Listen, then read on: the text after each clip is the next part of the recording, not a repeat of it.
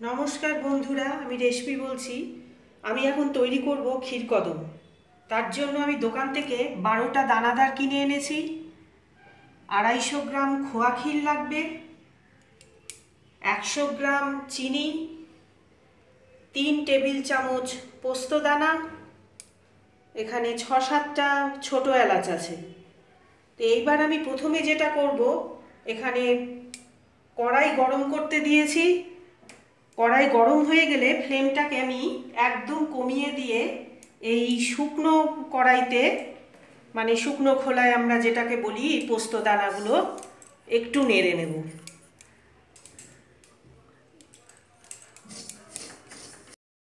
Roast করা হয়ে গেছে পোস্ত দানা, আমি একটা পাত্রে তুলে রেখে দিলাম।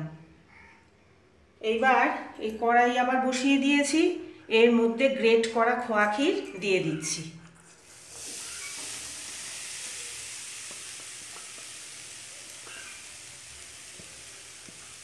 গ্রেটার দিয়ে যদি গ্রেট করতে অসুবিধা হয়, হাত দিয়ে গুঁড়ো করে নিলেই হবে।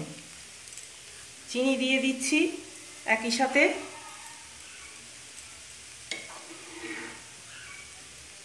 আঁচ কম করে নিয়েই আমি এই চিনি আর খোয়া ক্ষীর সমানে নাড়তে থাকব। চিনি গলে গিয়ে একটা লেই ভাব মতো হবে, গা থেকে ছেড়ে এলেই তখন আমি নামিয়ে নেব। কড়াইয়ের গা থেকে ছেড়ে আসছে দেখতে পাচ্ছি। আর যদি খুব শুকিয়ে তলায় লেগে যায় নাড়তে নাড়তে, তাহলে একটু হাতে করে জলের ছিটে দিয়ে নিতে হবে। এবার ওই এলাচের দানা বার করে আমি শিলে গুঁড়ো করে নিলাম, এইগুলো এবার দিয়ে দিচ্ছি, সব গুঁড়ো করা ছোট এলাচ।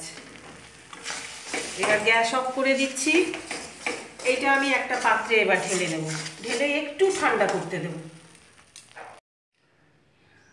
যে ওপরের যে খোলটা ক্ষীরের, সেটা আমি ঠান্ডা করতে দিয়েছিলাম, অনেকটা ঠান্ডাও হয়ে এসছে। এখানে যে রোস্টেড পোস্তদানা, তার সাথে আমি, এটাও ঠান্ডা হয়ে গেছে, 1 চা চামচ চিনি একটু মিশিয়ে নেব। যতটা আর কি, যেহেতু বাড়িতে তৈরি করা, যতটা সুন্দরভাবে করা যায় আর কি, এইটা পুরোটা মিশিয়ে নিচ্ছি। এখানে দুটো তৈরি করে রেখেছি। এইবার আমি দেখাবো এই দানাদারের গায়ে, এই যে এই হাতে দানাদার নিয়েছি, কিভাবে এই চাদর, ক্ষীরের চাদর মুড়ে দিচ্ছি আমি।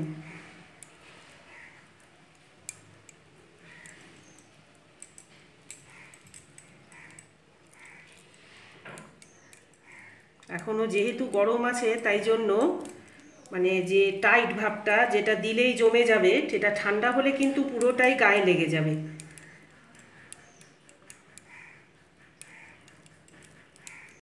পুরো কভার করা হয়ে গেল। এইভাবে বাকি সবগুলো আমি করে নেব। প্রথমে 12টা এইভাবে ক্ষীরের চাদর মুড়ে আমি দানাদারগুলো রেখে দিয়েছি।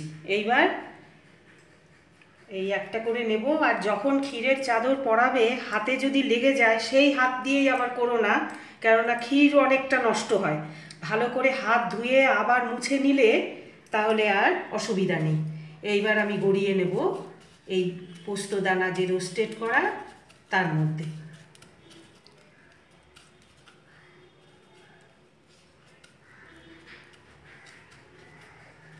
কি হয়ে গেল তো দোকানের মতন একদম। এবার হাত দিয়ে তুমি মসৃণ করে দাও, আর হয়ে গেলে পরে একটু ফ্রিজে রেখে দিও, তাহলে ঠান্ডাভাবে জমে যাবে আর কি, বসে যাবে ক্ষীরটা। এইভাবে সব আমি করে নেব।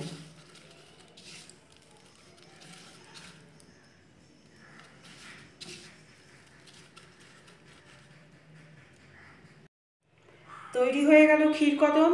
তোমরা বাড়িতে ট্রাই করো। পছন্দ হলে আমার চ্যানেলে লাইক, শেয়ার, কমেন্টস করো, সাবস্ক্রাইব করো।